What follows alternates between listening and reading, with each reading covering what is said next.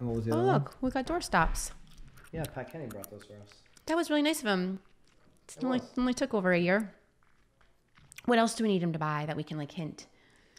Whatever annoys him, he'll buy because he was annoyed by our weight. 10-pound weight over there. I was using paper before. Yeah.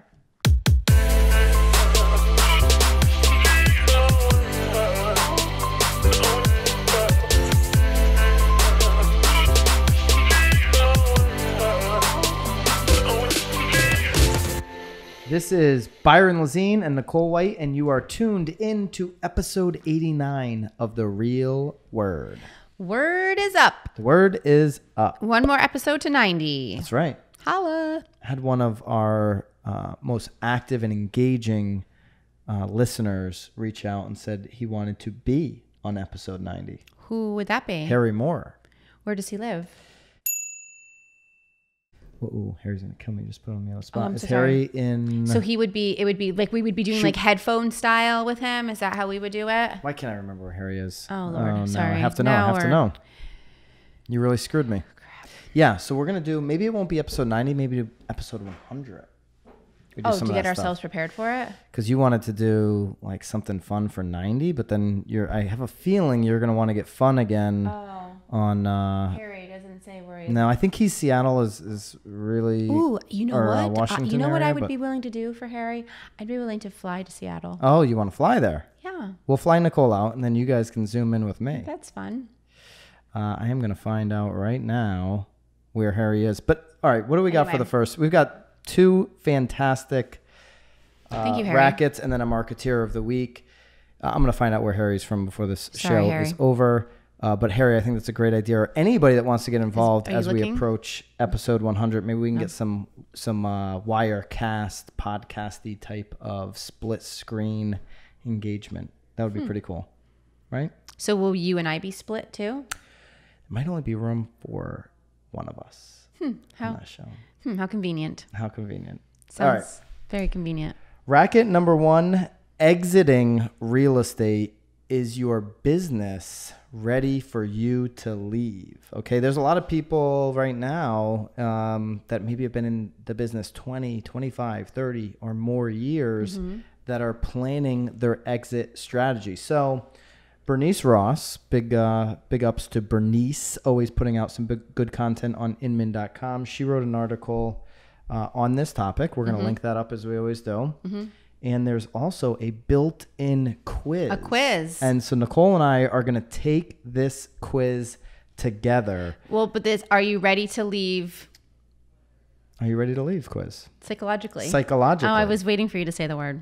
No, but there's so many different elements to just like saying, hey, I'm going to get out of the business. I'm going to retire. It's like, hey, well, you've built this fabulous book of business. Why aren't you selling it? Why aren't you, or are you selling it? Or do you have a plan maybe to merge with a team on your way out, have them generate leads and deals out of your book, continue to market the success that you've had over the years and send you literally mailbox money. Maybe it's, hey, for the first 2 years, we're going to give you 25% of the bananas that come in. Maybe I like bananas. Years 2 to 4 of this agreement, it's going to drop down to 15% on your book. And then maybe in the 5th year, it drops down to 10%, right? Like, are you thinking about if you're somebody leaving the industry and have built great contacts, even if you're an agent that is doing like maybe the average like $1 million a year or something like that, that might even be higher than the average. But if you're doing less than what you traditionally did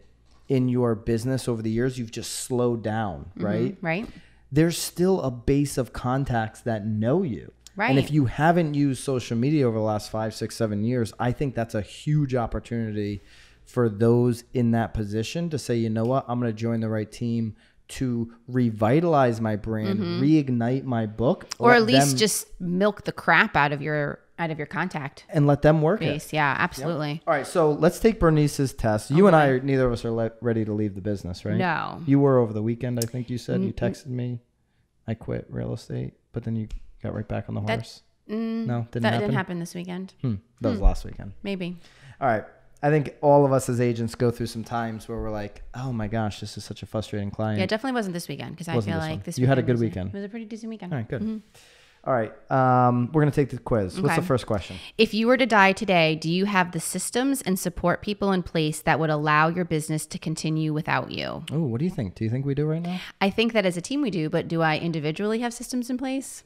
To support? Like if someone could someone sit in Nicole's role? Like the business is going to be fine, but The business will the be business fine. of Nicole White. The business of Nicole White. All right, so I'm gonna. How do you? Well, I know what you. I mean, obviously your answer is yes. I mean, mine's sort of back and forth, but I'll say yes too. Do you have a written business plan that you follow? No. Yes. Do you have a CRM? We both have a CRM. We both do. That contains all of your clients' most current contact information, including a history of when you last contacted them and how many referrals each person has generated for you. So going back to that would be another no. That's a no for Nicole. I would say 100%. I would have to say no to me too, right? Even is my CRM 100% up to date right now? No, it is not.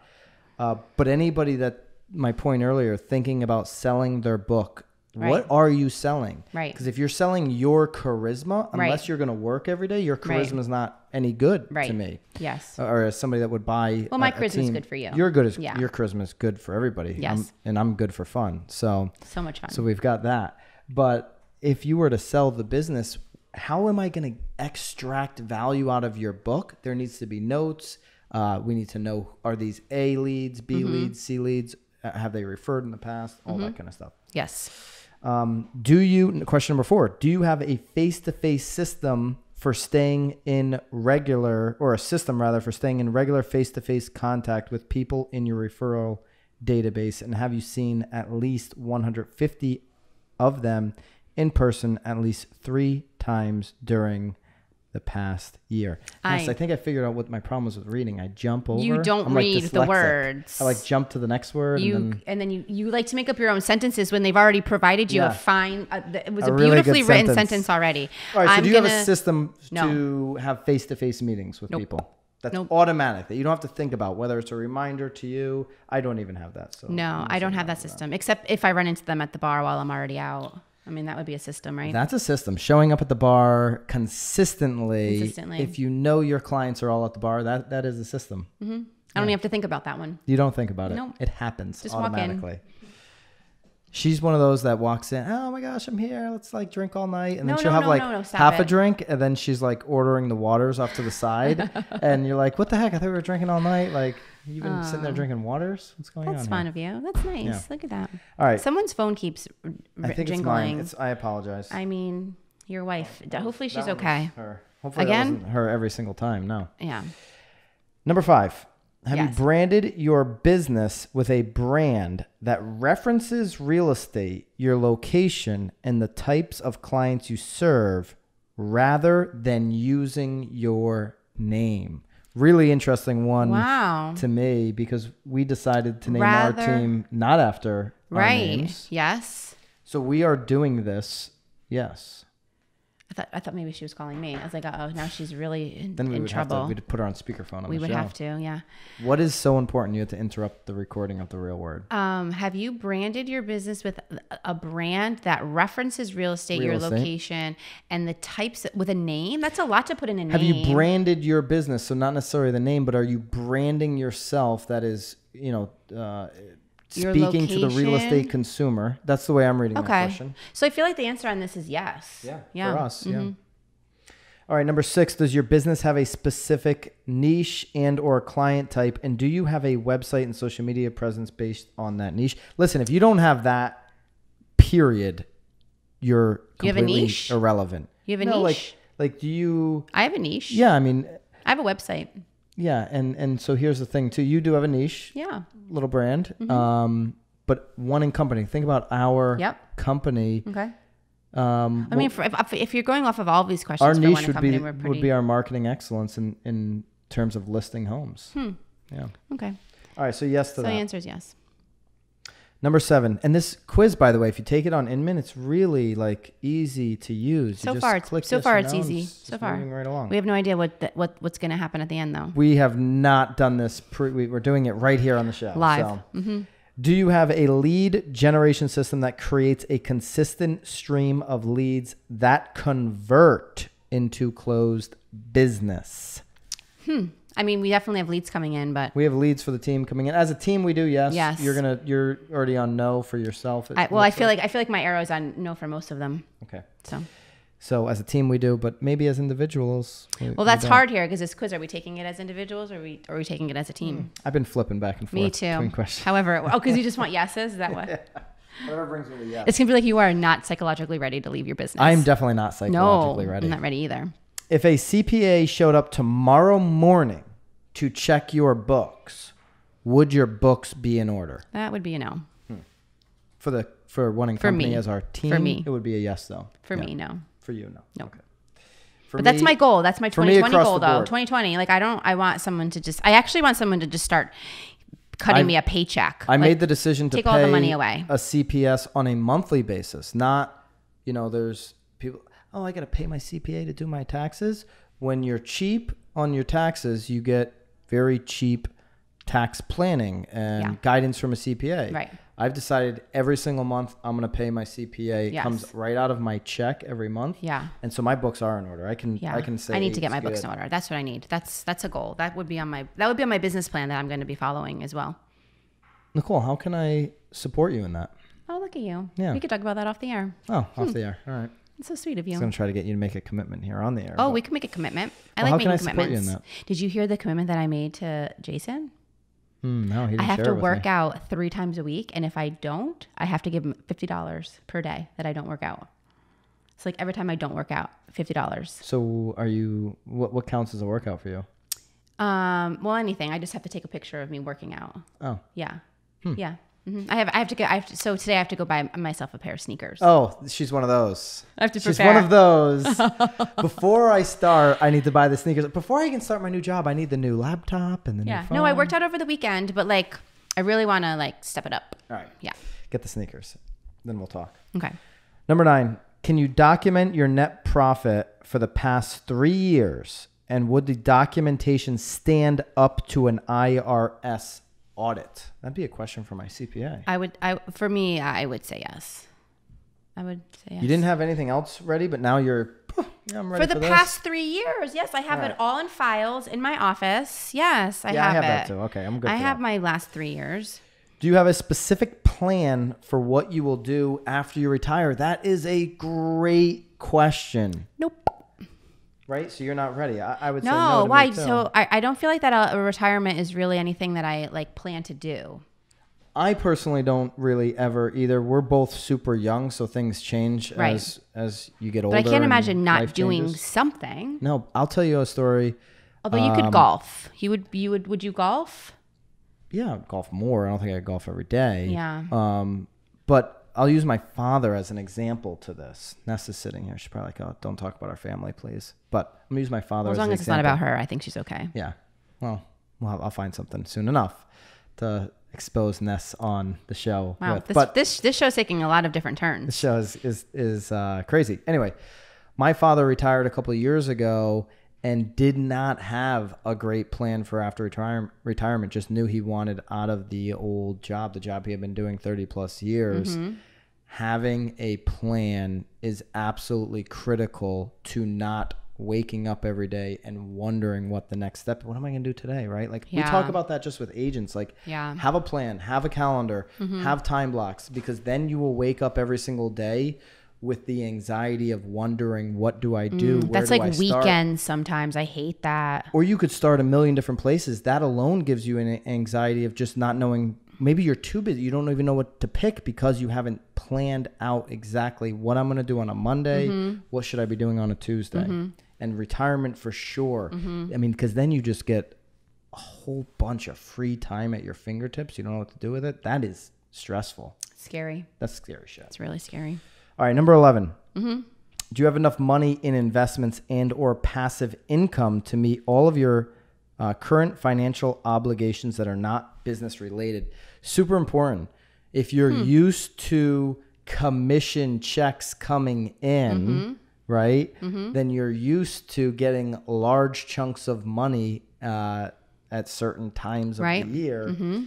And so if you're living like, you know, travel, like you're a travel blogger right now, then, and you don't have these big commission checks coming in, what passive income do you have coming into you to continue to go to fancy restaurants, drink Vouv on a Sunday, whatever your thing is? I don't do Vouv on Sundays.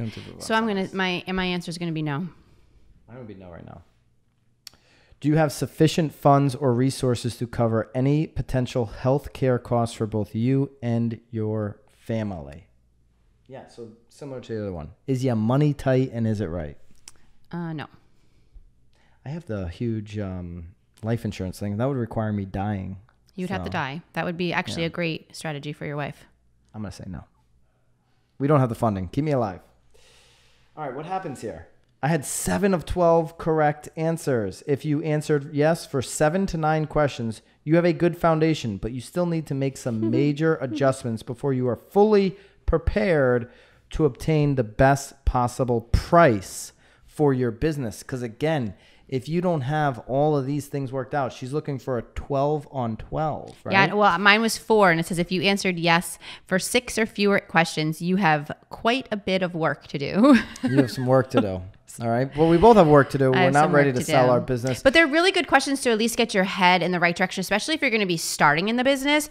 These are actually, it's almost the best time to look at these questions so that you can like do it right from the beginning. Build it right from the beginning. Because then in that regard too, like you're talking about that CPA, like at least if you're used to having that expense from the very beginning, it's not something that you're trying to then find the money to build it in. Yeah. I mean, I think these are actually great questions, I feel like, for new agents to just get their mind ready. Totally not a racket, Bernice. Great job. Not a racket. It was getting fun. us to think. And if you're in this position, we encourage you to go take the quiz over at Inman. All right. Absolutely.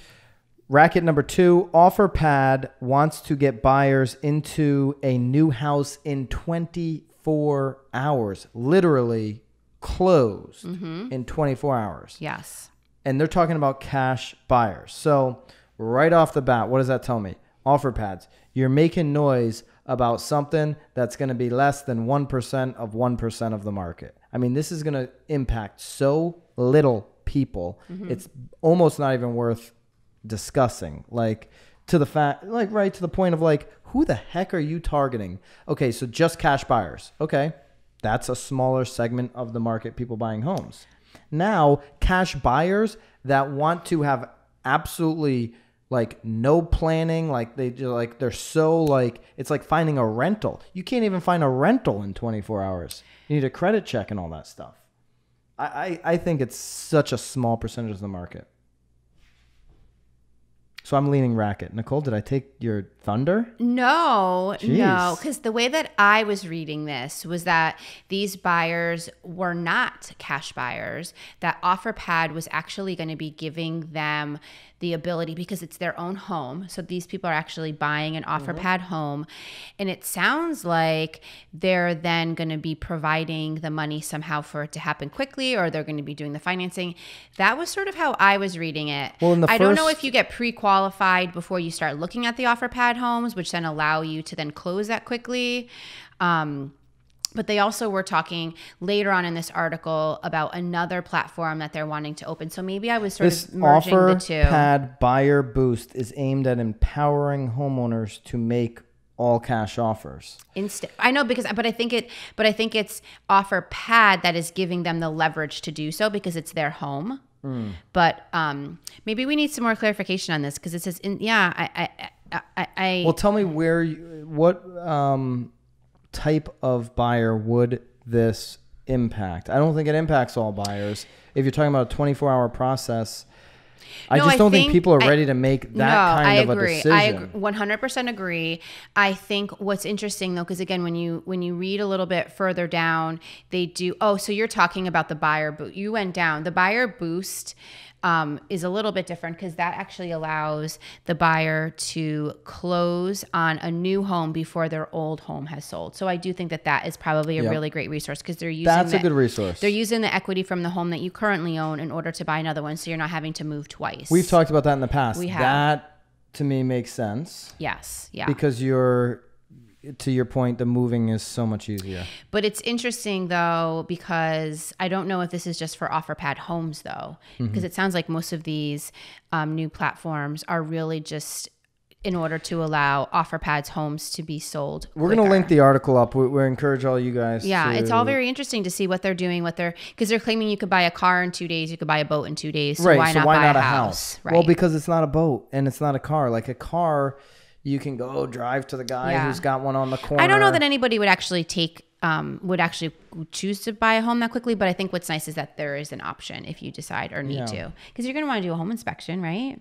I would imagine. So maybe it's like you buy a house in 2 weeks. It's misleading. It's like, oh, I can buy it in a day, but then what am I doing all of this stuff in arrears? Well, unless it's you're an investor and you really quickly need to throw your cash somewhere because you just took the test that we just took and you're like, crap, I need some investments so that I can load up 3 houses today. So I found these great homes that I can close in 2 days and get a renter in there in 4. I mean, that's what happened. I think this is a total racket because we're just talking about just a really small percentage of people that it will impact. Yeah, we both feel the same way about the iBuyers. Like, don't get freaked out about iBuyers. Offer that as a solution to the low percentage of people that it'll actually work for. Right? Yeah. It's not going to work for everybody, and neither will this. Right. All right. Oh, but we had a little interesting spinoff from this one, though. There was an article that we saw for... Talking about all these instant access homes. This is an open door situation. Yes. I think that was in Arizona. Chandler. Yeah. Chandler, Arizona. So there was a couple, young couple. This is a really sad story, actually. I don't know why I'm smiling, but it was a very sad story. Yeah. This young couple, 29, 26, went into an open door home.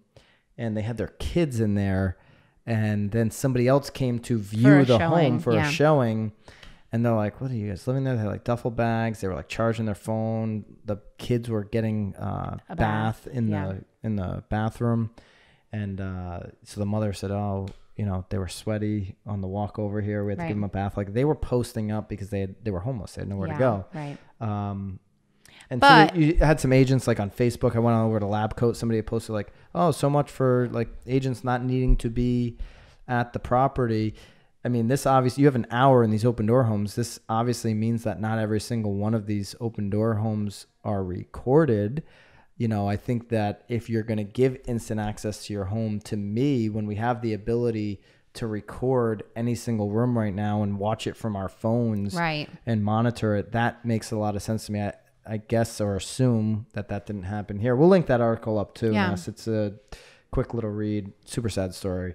But that's what you're going to get. A little bit of, and I think if Offerpads, Open Door, Zillow Instant Offer, any of these people that are buying these homes, if the market does drop and there's a glut of these vacant homes, if they're not going to go and rent them, you could see more sad shit like this. Absolutely. Yeah, I mean, you hear horrible stories like this all the time, or people just taking advantage of other people. Or remember during the boom too, I feel like, or maybe it was during the downswing, there were people that were like renting out homes that weren't theirs too. That were it was, the whole thing is super sad. But I mean, when you get desperate, you do desperate things. All right.